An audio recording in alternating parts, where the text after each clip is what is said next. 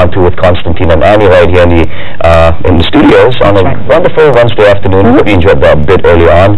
Wow, they sent a lot of our local talents to Iran to learn all about that puppeteering technique. That's right. And they get to share it nationwide. They'll be touring, I believe, the whole of Malaysia, one place to another. And you know, watching that, it just brought back this one.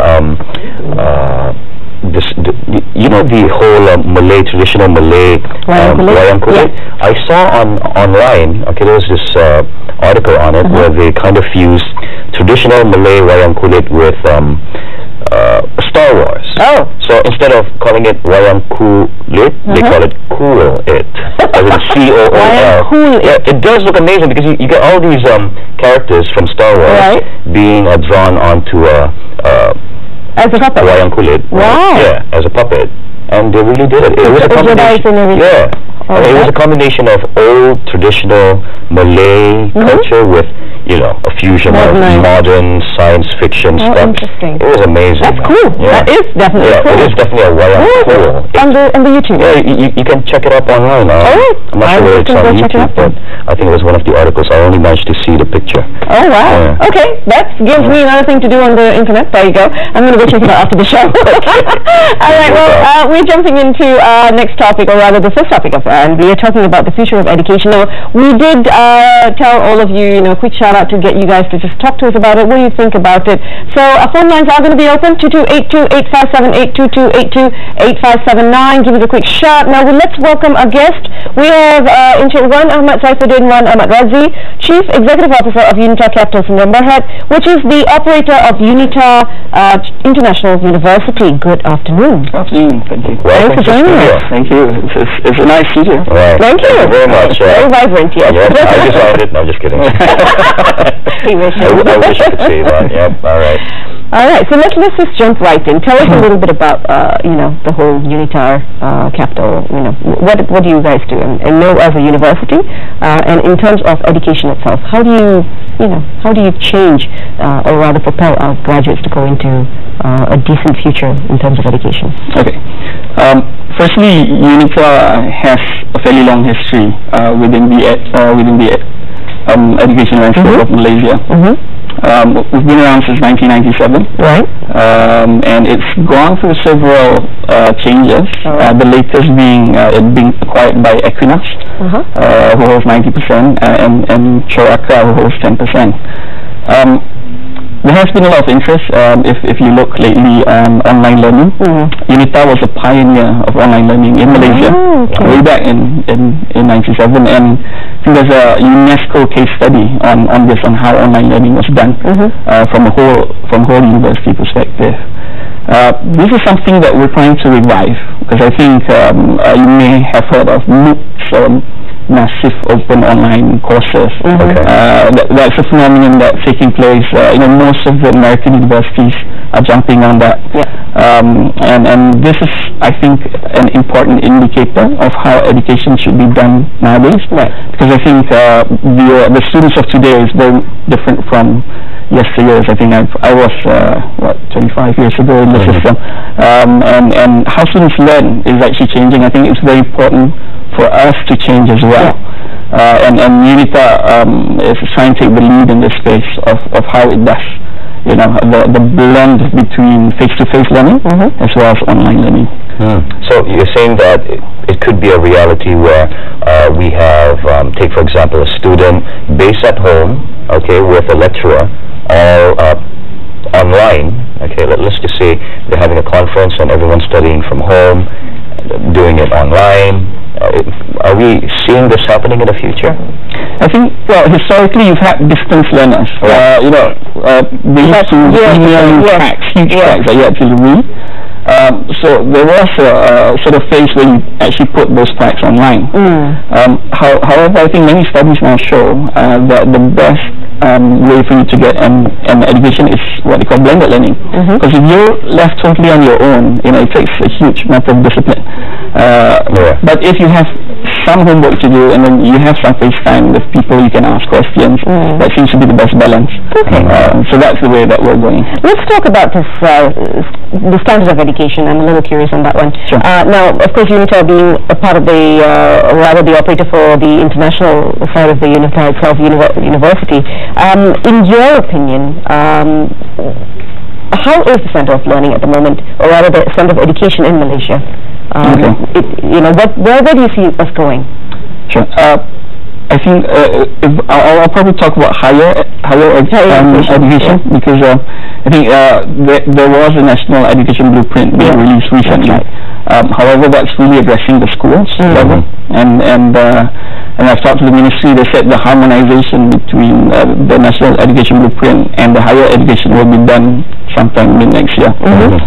Higher education is a very exciting space. I think it's one of the fastest growing segments in Malaysia. I think it's worth about 7.2 billion ringgit at the moment. Okay. It's the fastest growing education sector hub in the whole of Southeast Asia is actually in Malaysia. We've got more than 90,000 students from foreign students coming in right now. I think one of the advantages that Malaysia has is because it conducts it in English. A lot of the countries surrounding us tend to do it in their native language. However, in order to ensure that we're keeping pace with that growth, I think there has to be a focus on the teaching and learning aspect as well, which is why I touched on the online learning. First, you have to understand who are the learners of today. We talk about 21st century learning. You can't do it on a lecturer goes in front, writes things and expects students to write notes. Not the usual classroom. Not the usual. So there has to be more interactivity. There has to be probably more things like group work, peer discussions, because that is really what builds up the character of students. In UNITAR itself, from September onwards, we're giving every student is going to get a tablet. Once you do a diploma above, right up to PhD, you'll be getting one of these. Okay. So we've worked with our partners on deploying this. In fact, in our university itself, we're deploying it tomorrow. So we're training the students, getting our hardware partners or software partners involved. And it's a bit of a learning process for, I think, both sides, because first is that you can now access learning from here. You don't need huge files that you need to carry around. Big textbooks. Exactly. Well, we have e-textbooks, and one of the advantages of e-textbooks is that you can search for any word within the textbook and you can find where it is. By just typing one particular word. Exactly. Well, then you get all the links. But something to be considered is one of the most important, if you like, strengths of doing things on this platform is you cannot discuss anytime. So the utilization of online forums on our system connects all our students, because we have approximately 3,000 students in Kelana Jaya, but 6,000 students around the country. Amazing. And we're hoping to open some international centers soon. So this particular platform is central towards our approach to learning, and we have to ensure that this is not just a tool or device, but it's integrated into how you learn right in the classroom. I got a question. How effective has this been so far? I mean, with your student participating in it. Okay, well, to be fair, we're now just about to revive this. I think in general, online learning sort of went down a little bit, and now it's picking up again. I think there are issues of connectivity, because if you want to watch video files, it's going to take you forever dial-up line. But right now, it's like it has improved. It's really fast. Internet connections are amazing nowadays. That's right. Yeah. But one of the most interesting things is you can do interactive things. In the classroom, suddenly you say, let's take a poll. What do you think? Everybody can just go and start voting on the tablet. And otherwise, you wouldn't have this instant feedback. Then you can actually display it on the screen and say, oh, this is how you guys think. And let's compare it against how other students in the whole of Malaysia think, or how students in the UK think. So learning gets to be a bit more interactive and contextual from that aspect, which was very difficult to do otherwise when you just have a whiteboard and a marker. Exactly. Well, let's talk about, I know a lot of people are touching on the budget 2014. I think that's becoming a little bit of a talk of the town at the moment. So when we look at hopefully, the impending budget in the education sector, what is needed there when it comes to the budget, in your opinion? Okay. So having said that Malaysia is one of the fastest growing education hubs, the big question is how do we maintain it?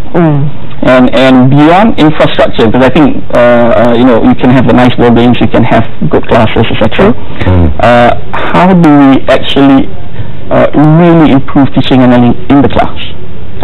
So if there is allocation, for example, e-learning is just one part of it, but how do we fully utilize technology? How do we fully utilize group discussions? And if you think about it, the core business of a university is teaching and learning. And knowing that students learn differently, how do we react to that?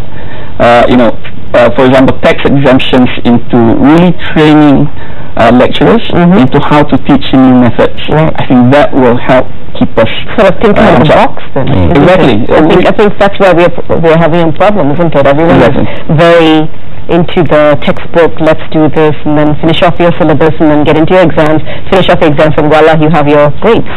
That's pretty much where everyone's going. So you want to get it out of that.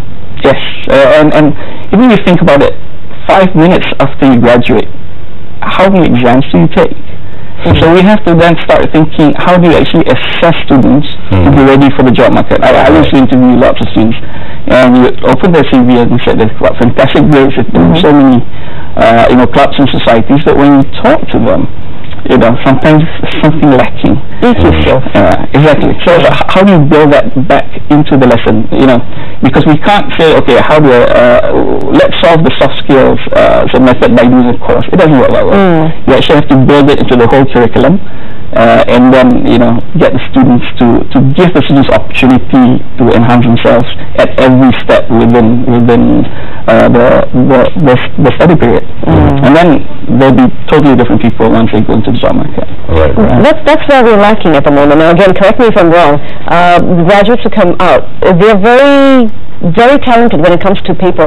They have that, they have it all on paper, but the soft skills, that's what's lacking at the moment. Communication skills, soft skills, skills to understand a problem without going and referring to what they've put in terms of studies, that's something that they can't do, isn't it? I mean, again, going back to exams, if you really want to nurture students to think, why not have open book exams? You don't have to memorize anything. You have all the reference that you want. Again, 5 minutes after you leave, you need to go to a job, you can take any book that you want. But can you actually communicate? Can you actually critically analyze? I was just going to say that, critical thinking. Critical analysis. I think that's what's lacking. I think within the national education blueprint also there is an emphasis on thinking skills. I think that's the right way to go. But how do they actually implement it within the students? So that's, I think in schools doing show and tell is a very good thing. Because you may have knowledge here, but if you can't communicate it out, it's going to be difficult to evaluate whether you are capable or not. Right. So, any other suggestions on how we could improve students' critical thinking apart from show and tell? Really, if you go back to ancient Greece, you look at how did the philosophers teach? Always by asking a question.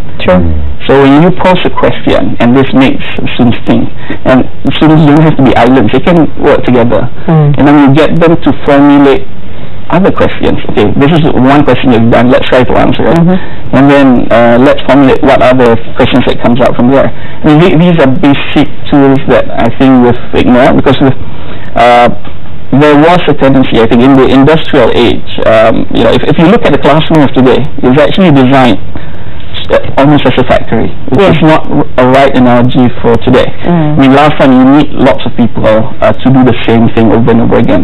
Now, if we're focusing on creativity, we're focusing on thinking, even the mode of the class has got to be different. In UNITAR, for example, we're experimenting, we're actually designing furniture for how to learn. We've got, for example, one room where all tables can dock to a central station. That's where your power plugs and all are. And you can undock for group work.